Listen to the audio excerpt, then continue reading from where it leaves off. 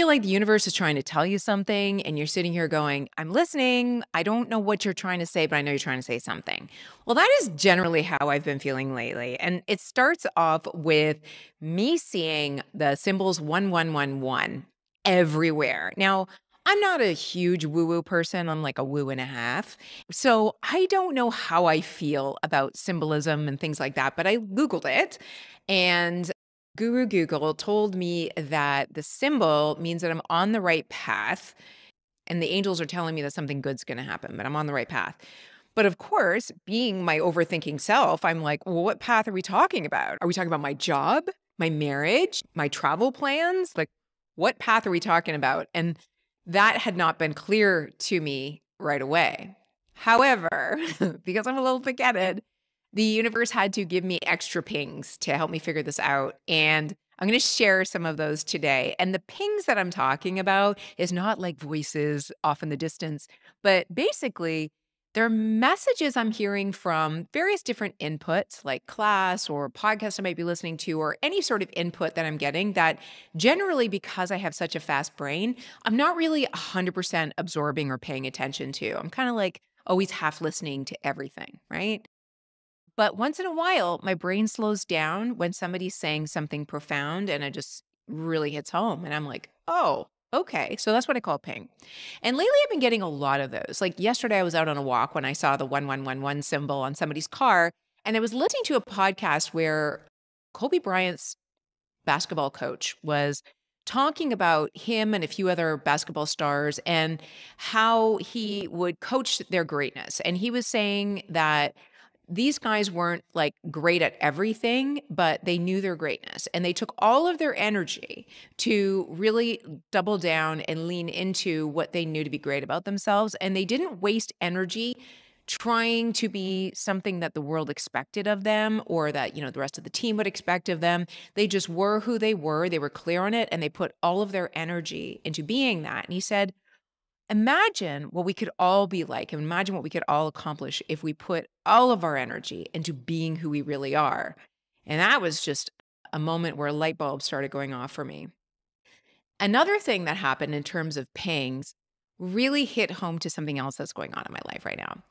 I know personally that I am on the road to burnout again. These cycles happen for me at least once every year or 2 years. And this year, I'm a little surprised it's happening because I have so many tools and so much more knowledge and awareness about who I am, my brain, all of these things. And yet still, I feel myself moving into that cycle of burnout. I'm not there yet. So I wanted to share my experience with you in case that you are also on that verge, the precipice of burnout, and maybe this can save you from that. So when I think about where I am right now in my career, because that's really where I think the burnout usually starts, I'm surprised because I do love what I'm doing. I love this new career that I'm in of ADHD coaching and creating content and being an educator around it. I mean, I'm not a guru. I don't know everything. Even though I've lived with this for 52 years, I only got a diagnosis, not that long ago.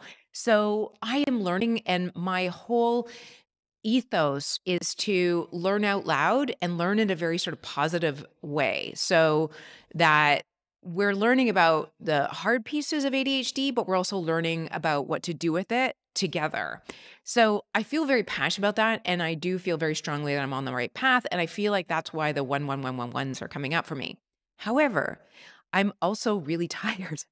And that only occurred to me like last month. I was like, I am exhausted and I feel myself burning out and I feel myself starting to drag my feet on things that I really like doing, like recording videos. And I had to take a minute to really think about what was going on for me and why that was coming up. And I'll have more to share with you on that later in the video, but I want to pause. And this is kind of weird, but I'm going to read you a little story. Now, this is going to take about 4 or 5 minutes for me to read. So I want you to stick with me. And I want you to hear the story through the lens of your ADHD, if you have ADHD. If you don't, if you just have a very busy, tired brain, or you're not doing what you should be doing in life, hear it through that lens. This was read to me by my instructor in class the other day, and it was one of those universal pings that literally hit me on the head. So this is an excerpt from a book called The Crossing of the Unknown Sea by David Whyte. He is a poet, and he wrote this piece, and it's called Exhaustion, apropos.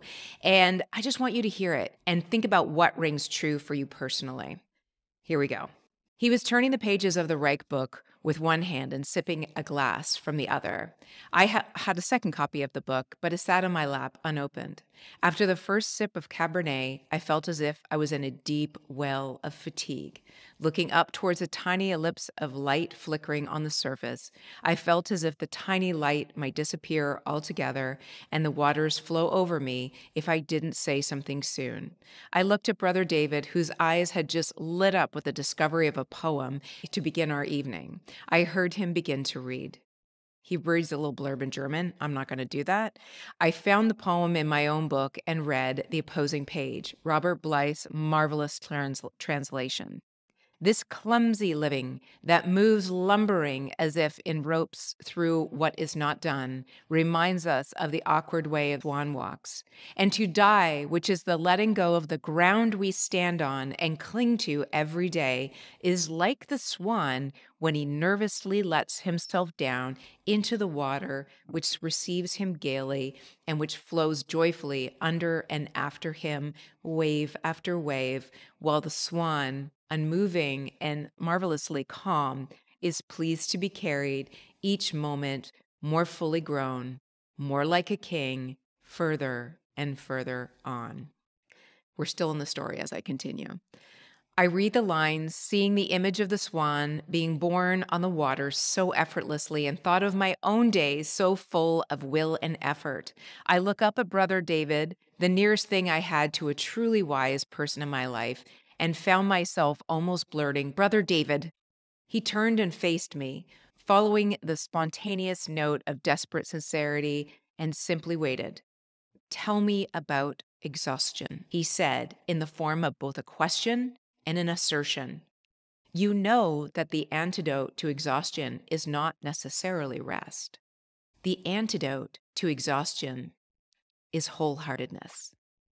You are so tired through and through because a good half of what you're doing here in this organization has nothing to do with your true power or the place you have reached in your life.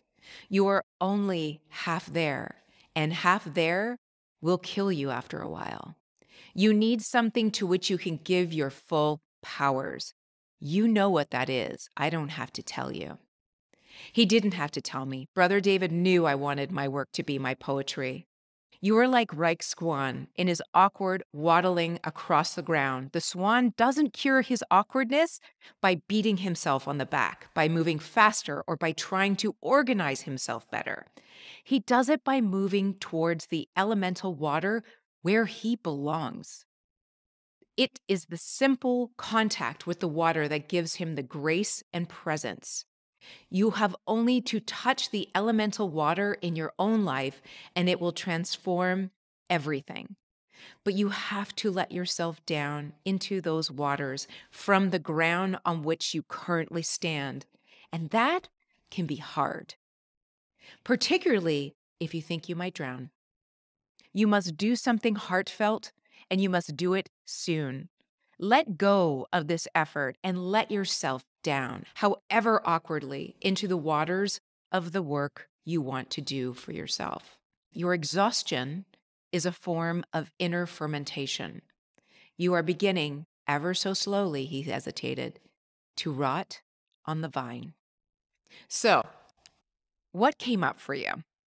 Did you feel like the swan in that story, or did you feel like the man in that story who was simply exhausted doing something that meant nothing to him, and he was dying on the vine? And the whole idea of being wholehearted, something that Brené Brown also talks about, is so true to our being, and that being half there will eventually kill you. So I share that story to provoke just some thought for yourself of where are you being half there in your life or in your journey. And even though what you're going towards might mean a lot to you, perhaps the way you're doing it isn't aligned to your energy or what you have to give to the world right now. And that's where it comes full circle for me. I know that I'm doing the work I need to do in the world, but I'm doing it in a way that is not aligned to my current level of energy.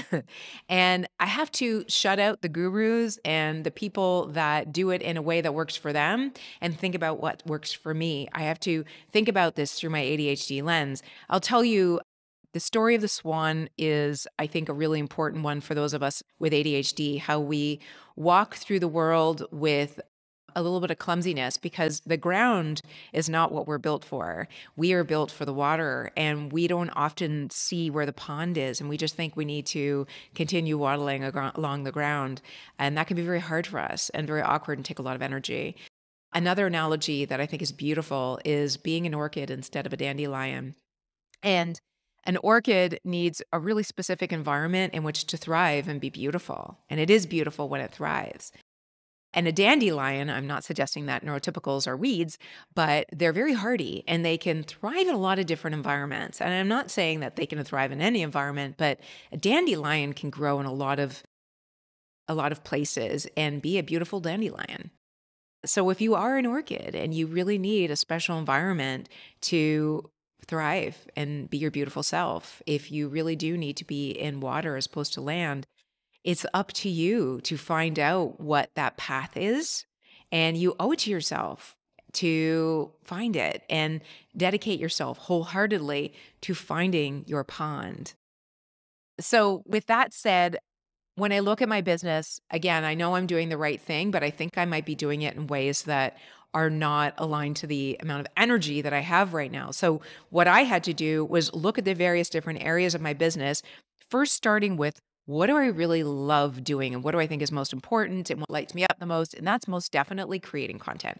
I love creating YouTube videos and I love creating podcasts. But lately, I've been procrastinating and finding it harder to, get everything ready to go because the steps to actually creating content is sometimes challenging, especially for me as I looked at it closer and closer and closer. The barrier was getting ready for a video. You got to put on makeup and hair. And yeah, I could come on here looking like heck, but I don't know whether you would want to look at that. So I don't mind putting on makeup, but lately I've struggled with my hair, to be fully transparent. I've always had very, very fine hair. And then after COVID and getting this Hashimoto's, my hair has continued to just get finer and there's less of it. And it really makes me feel hesitant to come on my camera and talk. So you are looking at me in my finest glory of a wig. I thought, how can I do this in a way where it's not going to prevent me from doing what it is I want to do? And I follow a gal on Instagram who shares beautiful wigs and she looks amazing in them. And she has really, for me, normalized the idea of wearing alternative hair because I've always had in my mind, well, that's for people that are going through chemotherapy and it's a wonderful alternative for them so they don't, have to be without hair. But I never thought it can be for anybody who's dealing with hair loss or anybody who just doesn't want to have to go through putting their hair together every day. So she normalized that for me and made it okay. I mean, it was always okay, but you know what I mean? We have these stories we tell ourselves that prevent us from looking for solutions to moving forward in a way that we really want to move forward in. So I share all of that first to say that, yes, this is a wig. And a few of you have commented on how my hair looks beautiful. I appreciate the compliment. It's actually not my hair, but I did pay for it. So let's call it my hair. And I encourage you to use that same tool in your life to think about what lights me up. What is it that I really want to do? Why am I not doing it? What are the barriers to me doing it? And how can I get around that? And let go of maybe some of the stories of how I think it needs to be done so that I can do it in a way that works for me, my energy, my brain, what's going on in my world, and then really move forward, creating that environment where I can thrive as the swan in the water and the orchid in the beautiful soil. So that's what I have for you this week, guys. I hope that this was not too esoteric. I hope there was something you could take away from that whole story of the swan. And I just want you guys to know, I think you're all swans and I think you're all beautiful orchids. And I want us all to live and thrive as well as dandelions do. On that note, take care and I will see you in the next video. Bye, guys.